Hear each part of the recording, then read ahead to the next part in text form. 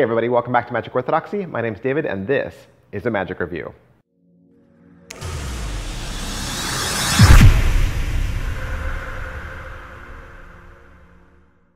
Hey, today we're going to look at the Zodiac prediction from Liam Montier. What is this? It is basically, Liam has taken the idea of the Zodiac, right, the birthday that your spectator has, and then combined it with like the clock wheel effect, applying a different astrological sign to each card, and then using your spectator's birthday to arrive at their lucky card. And it's a 3-stage climax where their lucky card is also your prediction. You want to see the trailer? This is it.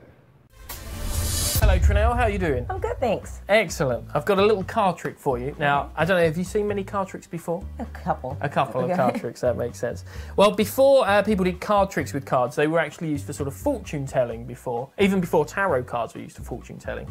And this is because playing cards have a lot of similarities with the kind of, with the calendar, I guess you'd say, in that there's 4 suits and there's 4 seasons, and there's 52 cards in a deck and 52 weeks in a year.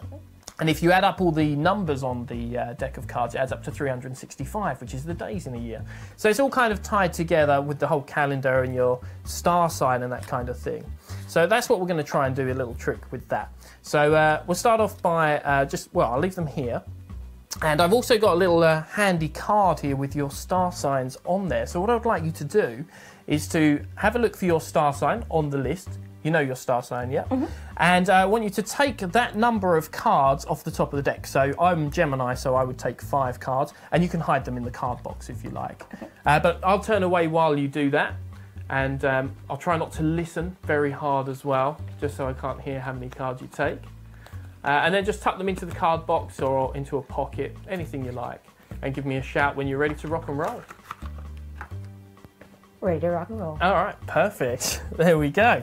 So I'm going to give these a little cut. Now, obviously, we don't need an entire pack for this, but what we're going to basically do is now use your number to find your lucky card. Have you ever had a lucky card before? No. No? So this is a new experience. All right, awesome. So we're going to need 12 cards. 1, 2, 3, 4, 5, 6, 7, 8, 9, 10, 11, and 12.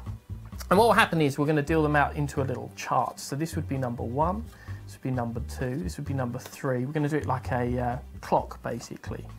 4, that would be 5, that would be 6, and 7 here. That would be 8. This would be 9, 10, 11, and 12. So what we're going to do is count round to find out what your lucky card is. Now, obviously, we've not met before, but I would have, and I'm not very good at all this kind of thing normally, but I would have said you struck me as a sort of Virgo. I'd have said you were a Virgo. Is that right? Yes. It is. Okay, so if you're a Virgo, your lucky number is 8. So we would count around as if this was a clock to the 8th card. So 1, 2, 3, 4, 5, 6, 7, 8 would take us here, right? Okay. So your lucky card from now for all time is, in this case, the 7 of clubs. I had a feeling it would be the 7 of clubs, Trinell. I had a feeling I'd meet a Virgo today, and I had a feeling that the lucky card would be the 7 of clubs, because this isn't just a little card, it's actually an envelope. And inside the envelope is a single card from a different deck. Could you take it out for me? And show everybody at home. It is your lucky card, the 7 of clubs. Well, that was fate, but you say, you know, you've heard the saying that some things are written in the stars, and that means that they're fated and they're always going to come true. Mm-hmm. That was true of your lucky card because it was the only result you could have had. It was all written in the stars from before we began. Nice.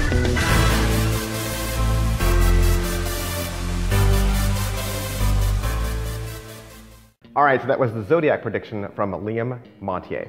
A couple questions we always ask about all of our magic reviews, and the first of which is, what is in the box? What's in the box?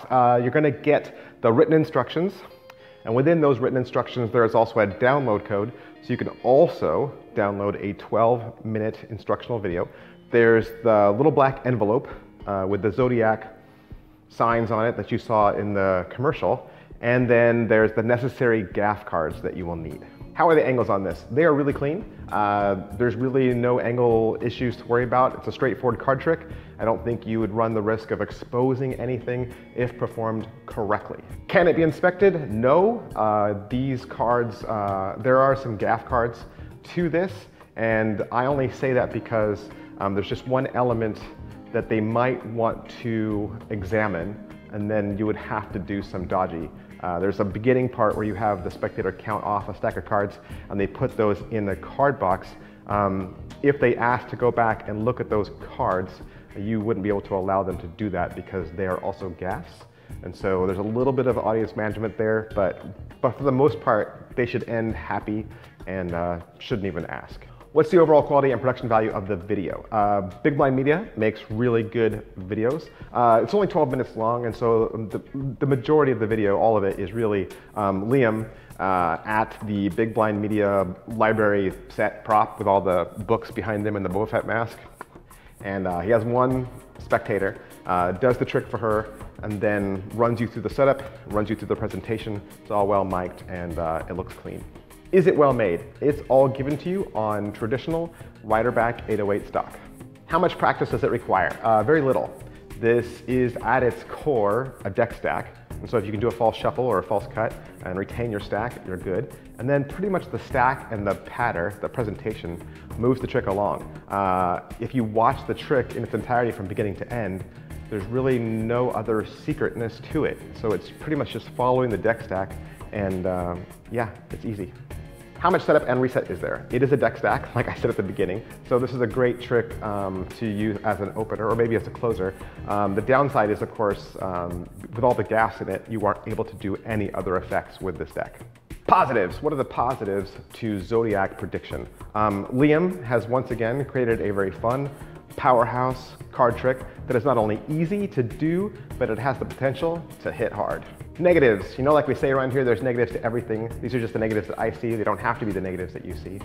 Just like I said, it's a one-hit wonder, and when you have a deck stack like that with as many gaff cards in it as you do, you're just not able to use your deck of cards for anything else. So this would be a good card trick to do maybe in a routine that involves other things like coins or writing down or mentalism or predictions. So maybe not a good trick to do in connection with other card tricks. Is it worth your money? It's 25 bucks. It's $25. And I think personally, Big Blind Media always goes out of their way to give you more bang for your buck. And so just to get the instructions, all the gaff cards, the envelope, everything pre-printed, the video, Liam's teaching, definitely worth your money. If this trick appeals to you, I would pick it up. Who would like this? People that like card tricks, people that like the clock force or Zodiacs or the mentalism, or if that fits in your wheelhouse of predicting somebody's star sign. I think if that's your thing, this is a great card trick to add to your routine. All right, so that is my review of the Zodiac prediction from Liam Montier and Big Blind Media. As always, I want to thank Murphy's Magic for providing this trick for me so that I can do the review for you. And if you would like to purchase this trick for yourself, you can find it from your favorite Murphy's Magic retailer. Thanks. Bye.